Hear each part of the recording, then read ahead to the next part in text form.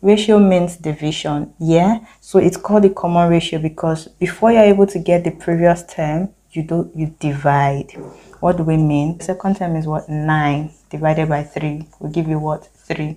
This tells you the common ratio is 3, right? You can also pick the third term, which is T3 over T2.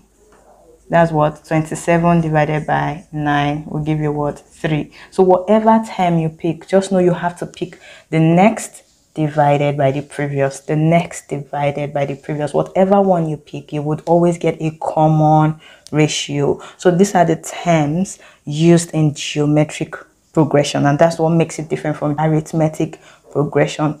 Do this and let us know your next 2 terms in the comment section, meaning the next term you would get after 72 and the next term you get after the one you got.